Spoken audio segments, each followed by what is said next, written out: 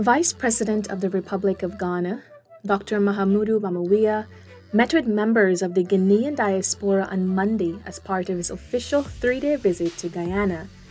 The engagement, which was held at the Marriott Hotel, saw the Vice President highlighting the importance of the diaspora to not just Ghana, but any country.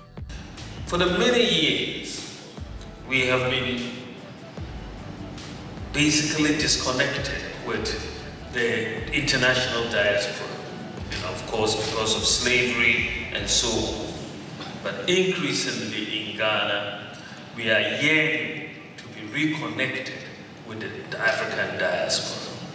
It is, of course, for many reasons, but it's almost like you've lost your family member for so many years, and you're trying to reconnect with that family member. And we are not really complete as a country and as a continent until we can make that reconnection and make it work. The year of return has become the pivot around which engagements with the African diaspora and African communities revolve, the Vice President said, as he shared details about the new project.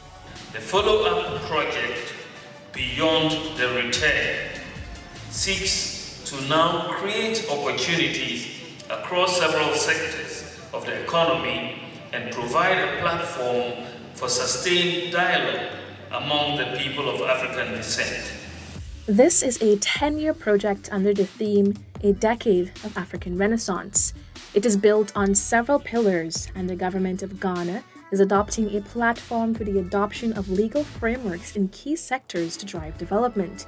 This has culminated in the Homeland Return Bill. This bill initiates the legal and regulatory processes into integrating them into the Ghanaian society. Vice President Bawumia is leading an official 3-day visit to Guyana to further intensify bilateral relations between the two countries. As part of his visit, he engaged with the entire cabinet as well as the local private sector.